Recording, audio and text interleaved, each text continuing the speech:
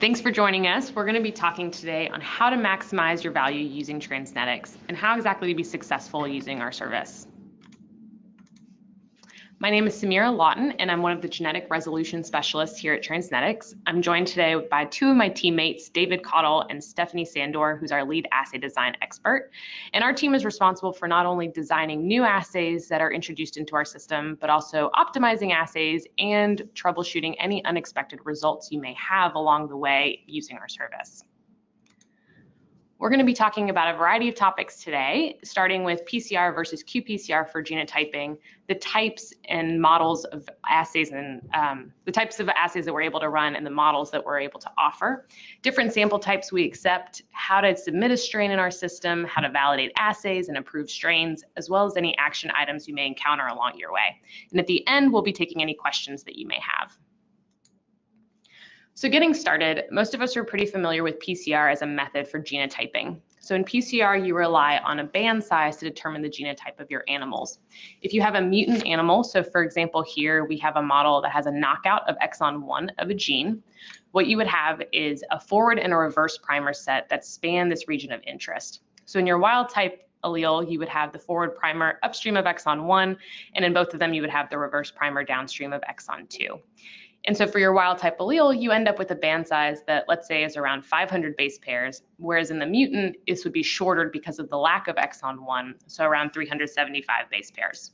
So you'd run this PCR product out on a gel, and so what you would get is a higher band size for the wild type animals, both bands for the het, and the lower band size only for your homozygous mutant. And this is all great in theory, but a lot of the times in reality, what you end up with is a bunch of non-specific bands. And this can make results interpretation really difficult, if not impossible, or even worse, you end up with no bands at all, and which makes you have to start over from the beginning. And so while PCR is great in that it's cheap and easy, it has a number of disadvantages. It's very non-specific, and so since you're relying only on band size to determine your genotype, you may run into an issue of actually amplifying a region of DNA that you weren't trying to target in the beginning, which may confound your results interpretation. You also have to take time to optimize your protocol, and PCR also has a low sensitivity, and so you have to have quite a bit of template or amplicon to actually observe a band on your gel. It also takes time. So after you run the PCR, you also have to run out the product on a gel to actually observe and interpret your results. And so it's becoming more common to use real-time PCR or qPCR for genotyping. And this is what we do here at Transnetyx. We use TaqMan qPCR probes. And so in qPCR, you actually get the specificity of your reaction from a fluorescently labeled probe that falls in between your primers. So in the same case of your exon 1 knockout animal, you would have a forward and reverse primer with a probe in exon 1 for your wild type animal, whereas for your mutant, you would have a different forward and reverse primer with a probe that spans this new junction that's formed by the loss of exon 1 that's no longer present in the wild type animal. And what this probe looks like is it's a fluorescent dye attached to a quencher and a minor groove binder. And so the proximity of this quencher to the fluorescent dye prevents any fluorescence until this probe binds to its sequence of interest. And once it binds to the DNA polymerase can cleave the fluorescent dye, and this allows for fluorescence in the well that's directly proportional to the amount of amplicon that you have present. And so the advantages of qPCR is that it's highly specific. Your exact sequence has to be present in order for you to observe a signal. It's also very sensitive. You don't need much amplicon at all in order to observe a signal. It can be automated, which is what we do here at Transnetyx. There's no processing after PCR, so the PCR run itself is what you're able to use to interpret your results, and it's quantifiable. However, it does require more specialized equipment, and smaller labs or institutions that don't have those financial resources may not be able to run qPCR for standard genotyping or necessarily afford the reagents or disposables that are required for the reactions. And what we've been talking about thus far has been our singleplex assays, where you have a separate assay for your wild type allele and each of your mutant alleles. But we also offer a multiplex assay here at Transnetyx. And our multiplex assays are designed to detect the presence of two alleles in the same reaction. And so we're able to use these assays when you have a short mutation, such as a SNP, or anything that's really less than 20 base pairs in length. And so we would use the same forward and reverse primers for both alleles here, but the probes would provide specificity. So you would have one probe that's designed to target the wild type allele and a second probe that's designed to detect the mutant. And this all would occur within the same well to provide us with the genotype. And so just as a summary, each reaction that we perform here at Transnetyx is performed in its own well in duplicate.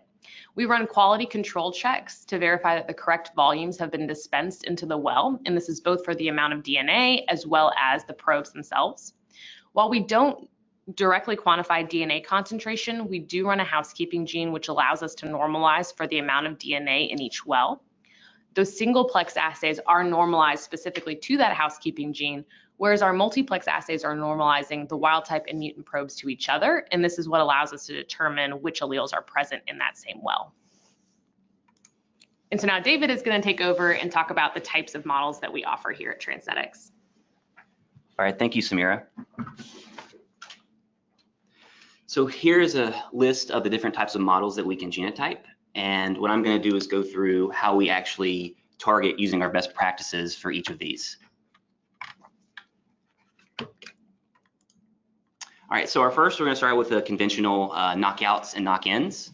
As you can see here in the wild type allele, here's your 5' arm and your 3' arm. And this green is the critical region or the area that you're trying to knock out. And the way that we design our wild type is if the region is large enough, we'll place the entire assay inside of this region because in the knockout, obviously this isn't present and it can't amplify. And for the knockout, the way we make it specific is we actually place the probe directly over the new 5', 3' arms, that new junction. And this sequence isn't present in the endogenous sequence, and so it can only pick up in the knockout.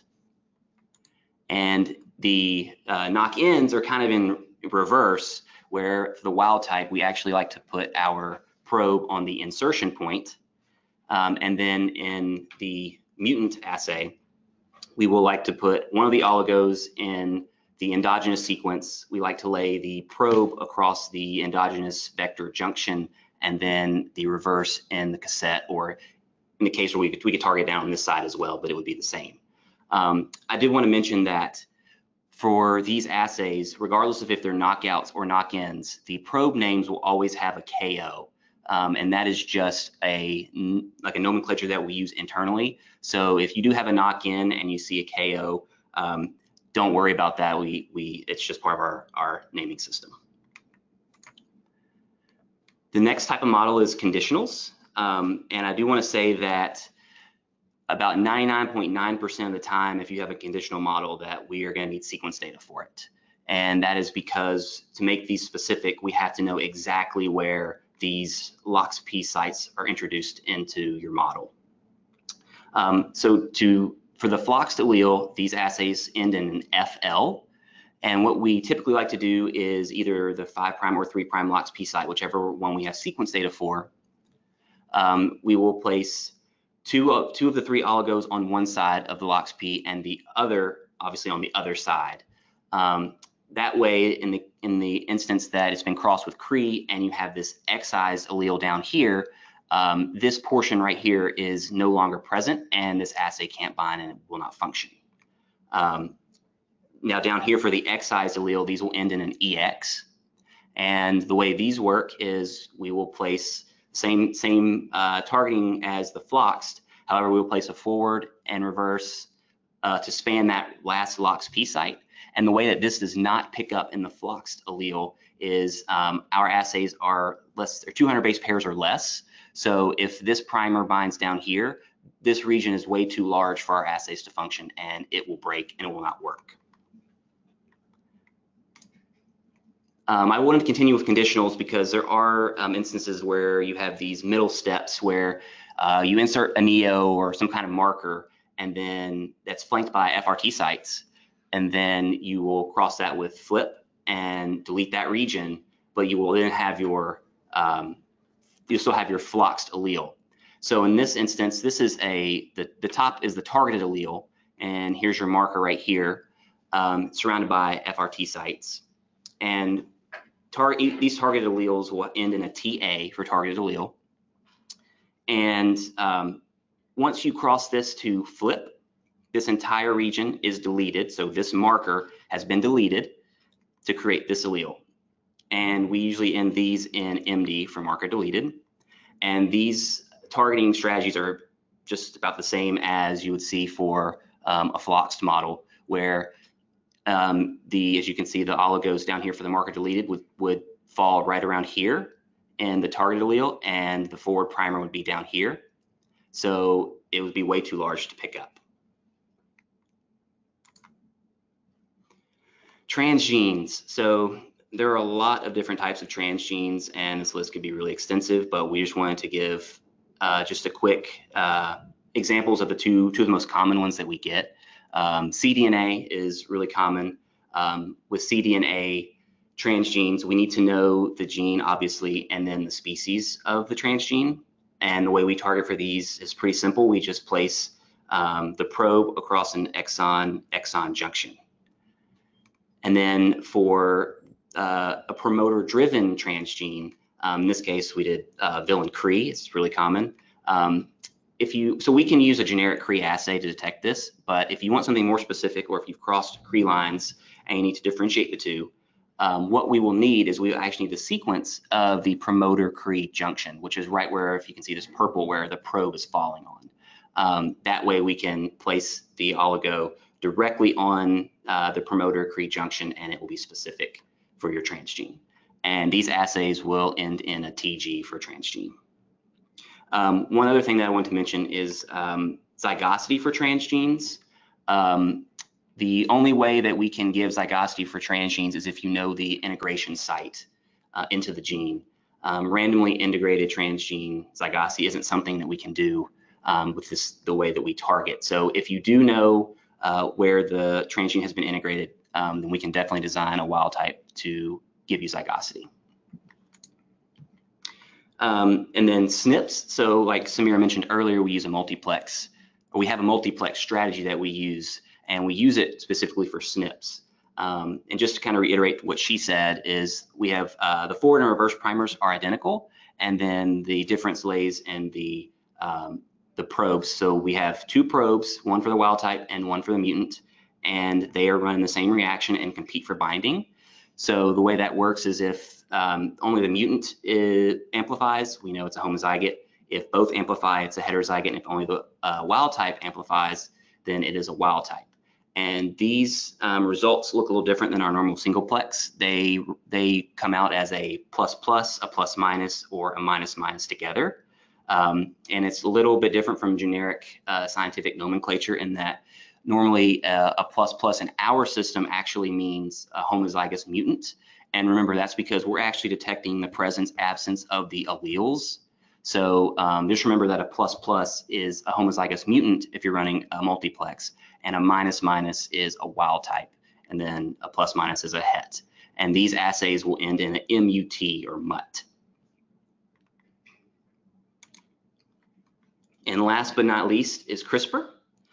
So CRISPR is a gene editing tool that can be used to make any of the models that we've talked about. But these are treated a little bit differently. We have some pretty specific guidelines that we need to be able to genotype these accurately. We need these models to be characterized and in the F2 generation or later. And then we also need the mutated sequence. And when you provide the mutated sequence, if you could give us, or annotate it as best you can, if you know the guide sequences, if you know what the repair template is, if you could include that as well, or annotate it so we can see, so that we can use our best practices to design. So the reason that we have all of these rules is because of mosaicism. And the way that affects our system is if the mutation isn't spread out all across the mouse robustly, our assays may not be able to pick it up robustly enough to accurately report a genotype. If you do have a mosaic animal, there's a chance you could see what we call in our system as a UD4, or in the middle signal. So that means that the signal wasn't quite low enough to where it was a negative, but it wasn't robust enough to where it looked like it was a positive. And we see that a lot with mosaic samples. And here's just a quick list that, everybody knows that we genotype mice and rats, but we also do zebrafish, Chinese hamster, goats, ferrets, the prairie vole, and rabbits. If there is something on this list that you are genotyping and that we don't offer, feel free to reach out to us with your needs, and we can go over that with you. And then the sample types that we accept and do not accept. So we take tissue. It's our most common form of sample that we collect. Tails, ears, toes. We like to keep that length around 2 to 5 millimeters. We can actually take cell pellets. You can submit those in our generic Transnetyx well plates. We ask that, or the best rule of thumb is if you can see a pellet, then it should be enough for us to use. We can also take liquid DNA in the event that maybe your controls are only liquid DNA or you got it from another lab. We can accept liquid DNA. However, these will have to be used or be sent in a specific sequencing or a liquid DNA kit that we will send to you. It has a cooler. It will have a red plate, and you will dispense your liquid DNA in there and send it back to us on dry ice. The max volume that we can take in those is 50 microliters. So keep that in mind. We can take paraffin-bed tissue. We just need you to deparaffinize it and make sure that the tissue is dry. We can take embryos. When you send embryos, don't put the whole embryo into the well. We only need a very small portion so that our robotic pipette tips can actually get down the wells and dispense liquid and things like that. And then we can also take organs. So you can keep organs and embryos about the same size like you would send tissue. And then a quick list of things we don't accept. We don't take blood. We don't take RNA, any kind of human sample. We don't do plasmids or formalin-fixed tissue, bone, or any kind of infectious cells.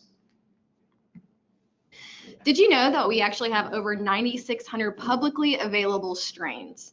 You may hear a Transnetyx team member say, hey, just search our database, see if we have it, or hey, search our constructs.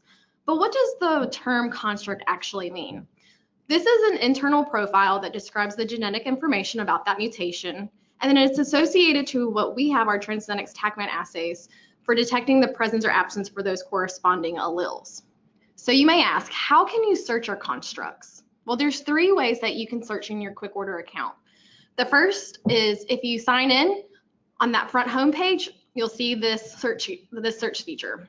If you go to My Strains, Create a New Strain, the search feature also resides there. Or if you go to the strain information form on part 1, the mouse database search engine is also there. There are a few requirements. You can search the JAX ID, MGI ID, or the MGI symbol to search our database. The characters must be 100% correct or you will not get a success return. So this is what you would see if you use our search feature. If you get a success return, the strain name is however you want it to populate into your account. The species is that drop-down menu, but I do want to let you know that the species that you select, this is how we correspond your housekeeping gene, and then the tissue type that you'll be sending. You'll see the probes that we'll be using to detect that mutation, along with some information regarding it, and reference articles or reference URLs describing that exact same mutation. Now, I know some people or some users use our search feature because it's a similar construct.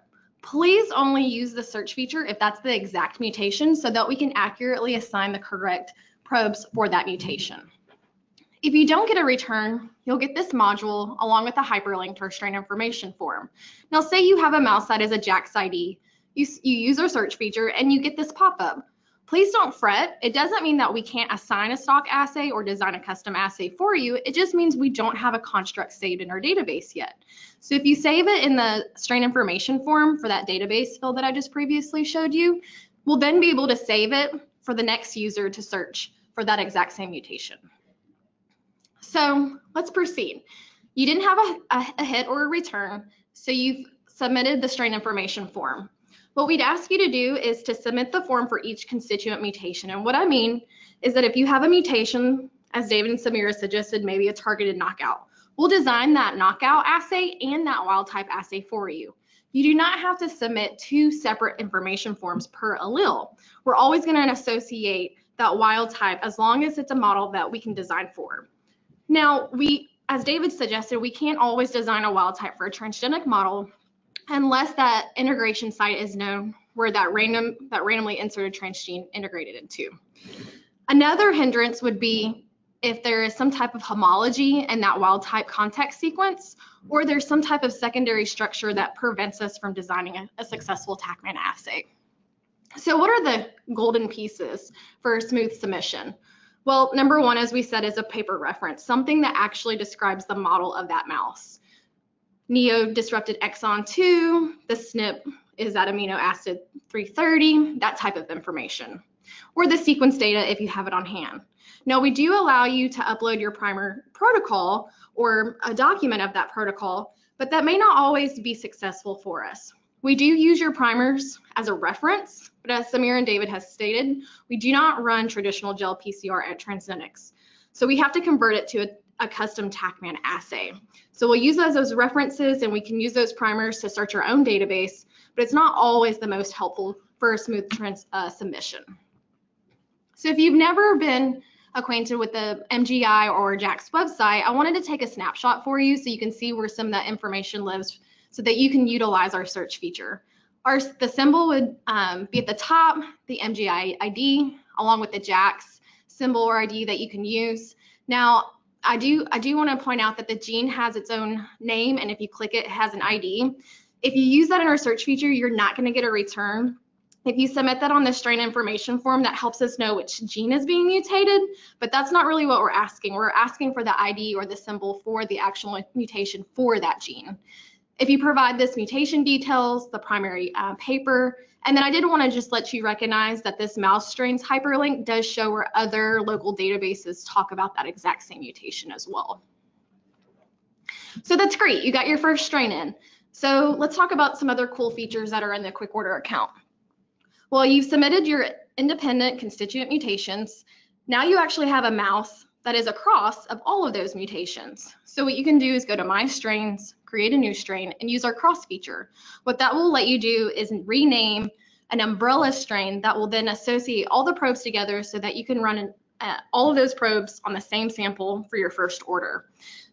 Why is that great? Well, you don't have to clip the same mouse twice to run an A for mutation, the first mutation, and then the second sample for the second mutation. You can actually cut the mouse or get a clipping from one mouse and run all of those probes for that mutation, or for those mutations, sorry. And then next, if you're an expert user, if you're under My Strains, create a new strain, say you have a transgenic model like a CRE.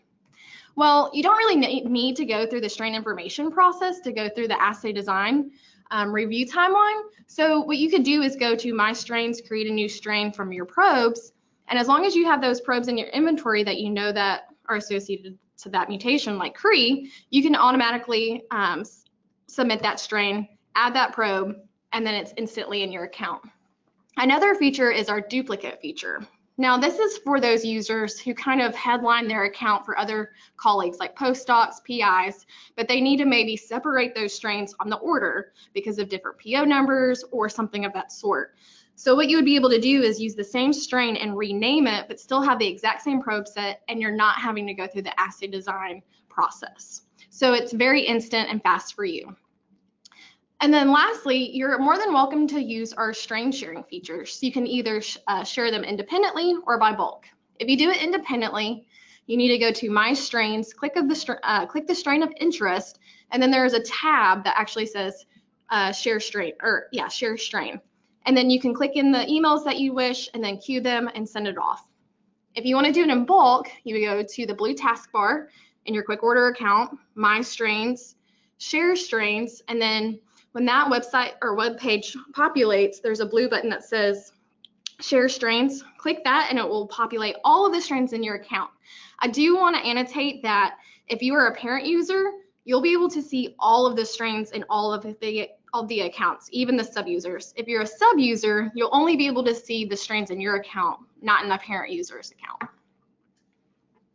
So that's great. You have all of your strains in your account and you're ready to send your first order. However, let's talk about some best practices for validating those assays for those strains that you're about to submit to us.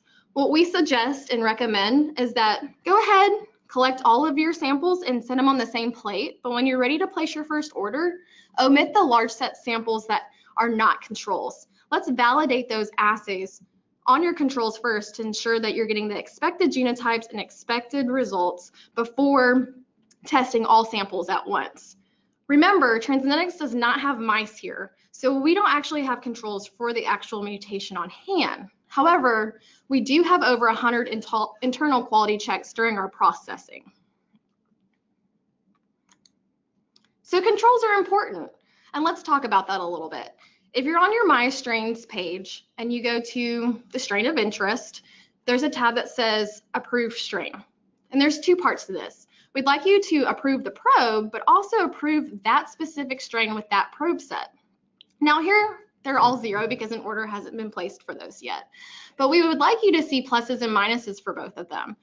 But that's also not only what we're asking you to make sure that you're keeping up with your Mendelian ratios for that breeding. If your model is homozygote lethal, maybe you're not going to get a negative for that wild type because they're always going to be heterozygote or wild type, so you'll only get positives, and that's okay. What this is doing is allowing you to have a best practice to keep that schema and all of those results for that particular strain. So you would approve them and then say save changes. And this is also great for, say you end up leaving the lab or transferring, there's another colleague that's in training. This is set up for them too, so that when they come in, they can be successful and see, hey, this probe is already approved, there's nothing left to do on this, and then we'll talk about how to also approve the strain as well. So once you approve your probes and make sure that you get the expected genotypes and Mendelian ratios for that breeding set for that strain, you'll then want to go to the Approve Strain button. Once you save the changes and approve your strain, a status will change. It'll say approved. This lets us know that everything is working for you, but it doesn't stop here for that strain. Say you have that cross that you made earlier. We want you to make sure that you're getting the expected genotypes for that probe set or that are assaying all of those mutations for you for the cross strain too. Why? Well, sometimes multiple mutations may have some similar markers. Neomycin is one of them. We want to make sure that there's no cross reactivity with the probe sets that you're using for all of those mutations in that cross. So it's incredibly important to make sure you're maintaining your lines and your strains independently, whether it's the independent line or it's the cross strain. And then lastly, let's go over some action items. So sometimes there's going to be information that the assay designer requires from the user. So a strain may have requires more information. What does this mean? It means that the assay designer has deemed that there's information that needs to be reviewed and it's not sufficient for the assay design process. What I mean is maybe you just submitted a primer protocol. That primer protocol, again, may not be sufficient to proceed because we didn't get a hit in our database for that primer set. Or we just need further clarification. Maybe there's two pieces of information that are discrepant against each other. There's a discrepancy. The MGI doesn't match the paper. You're talking about you want a SNP design, but it's actually some type of conditional model. So we may actually have to get back to you. Also, how can you actually respond? Well, we suggest you respond through the quick order account. If you contact us through an external source like our chat feature, our email, you call us or contact like a sales rep, maybe they're out in the field, that's great, but it's going to delay the information getting back to the strain so that we can see, your response. So we do ask that you reply back into the account, and I'll show you a snapshot in a second. And then once we get that response, we'll have 24 to 48 hours to review that and then either change the status to InDesign or maybe we reply back again. So this is the pop-up module that you'll see with the status of requires more information for that strain. If you click this hyperlink, it'll give you this module. Here's the information that the assay designer will write to you. You can use this text field to reply back. And then just remember, if you're submitting any documents to give to us for any clarity, remember to push the attach file button. If you don't push this, the file will not send to us, unfortunately. So the last action item would be require sequence data. And as we suggested and talked about before, conditional models where there's flux, excision, marker deletions, we need that sequence data unless we already have that stock assay, because that LOXP actually makes a secondary structure. So we try not to put a probe that reporter oligo in that secondary structure. And then we also need to know where those LOXPs integrated so that we can design the wild type specifically as well.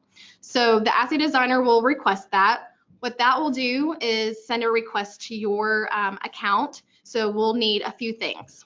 We'll either need a homozygote PCR product. What we would suggest is that you run the PCR product on a gel to make sure it's a strong, robust span, and send us the other half of PCR product for us to sequence. Or you don't have a homozygote, that's okay. Run a heterozygote on a gel and cut out the mutant band. Lastly, if you don't run PCR in-house and it's the alternative issue or the alternative solution, you can run you can send us a tissue sample that is a known mutant carrier. Now, please note that there will be a sequencing form, and I'll show you that snapshot. So we'll need that product, one of those 3 products, and then the sequencing form filled out as well. And then depending on what sample you send us, that product may have to be prepped in-house. So if it's a gel, we have to extract the DNA. If it's a tissue, we'll isolate the DNA. If it's PCR product, that's perfectly fine. And then if you send us liquid DNA, please let us know in advance, and that doesn't have any prepping as well. And then we'll send that to our third-party vendors. And I do want to mention that sequencing is at no cost to you. I forgot to mention that we also sometimes sequence for strain specificity. So if you do ask for a more strain-specific assay, we may need to require the sequence data as well. So here's a snapshot of that sequencing request form. You will get a sequencing kit as soon as we request that data. Once you receive that kit, it'll have an Eppendorf tube with a blue cap with a specific barcode. That barcode will be submitted here. The sample name is however you prefer, with your band sizes and primers, zygosity of the sample, and your template type. Now, if the template type you're sending, whether that's PCR product, tissue, or liquid DNA, or the gel cube, if that doesn't exist in this dropdown, please let us know so that we can update your form accordingly. Now, what if you have sequencing already? You don't need to sequence a sample. There's a checkbox up here that you can click, and that will populate a new field. You can attach your files. Please remember to click this blue attach file button, or if you just have a copy and paste feature, you can do that here. If you're going to attach files, please do not send any type of picture format. JPEG, PNGs, any of that. You can send us SVD files, GenBank files, ABI files, text files, or just the typical Word or Excel. We can open those and manage those. Okay, so Transnetyx uses qPCR with sequence-specific TaqMan assays for genotyping. We offer genotyping on most mutation models and can accept a variety of sample and species types. You can use our search feature for faster submissions, so that's searching our database for the constructs that we already have set up.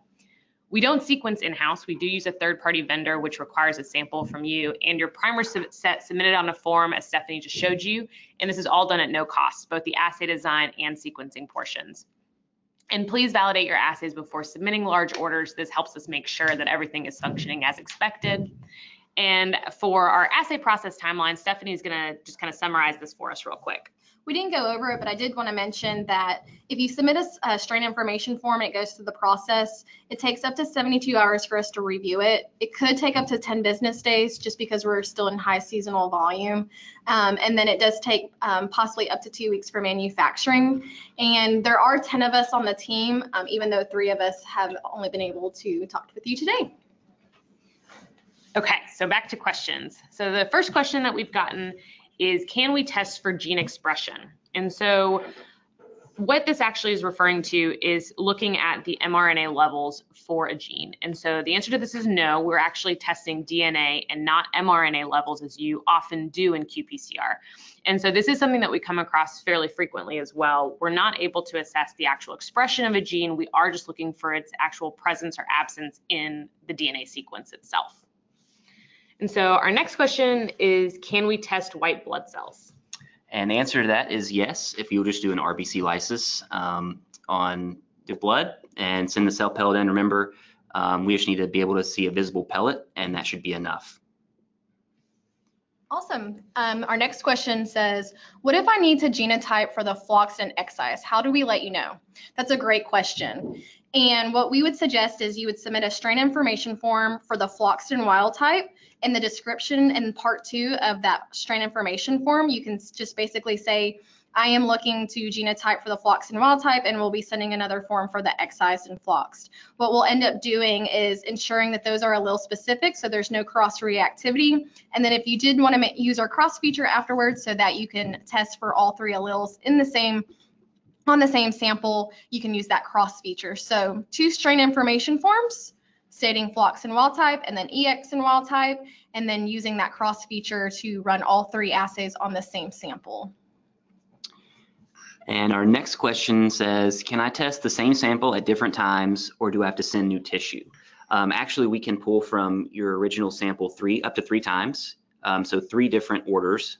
The only exception would be liquid DNA. Liquid DNA, since it has to go through our automated process, we actually pull all of it to give us the best shot of recovering as much DNA as we can in the one isolation process. So we can run liquid DNA once and your tissue up to 3 different times. We also store those samples up to 6 months. So say you want to use the same sample as a control, or you want to use a different probe set later on because your research has finally gotten to that point. Just remember that we do store those at 6 months. If you do wish to extend that well plate storage, just contact us at help@transnetyx.com and we can extend your storage for you at no cost. Great, so this will conclude our webinar today. Thank you so much for joining us. Be on the lookout for future sessions this year. And of course, if you ever have any questions at all, feel free to email help@transnetyx.com. We have a great customer solutions team that will help answer those questions as quickly as they can. And we also have 10 people on our genetic resolutions team, that's our team, and we'll be there to help as well. So feel free to reach out to us if you ever need anything.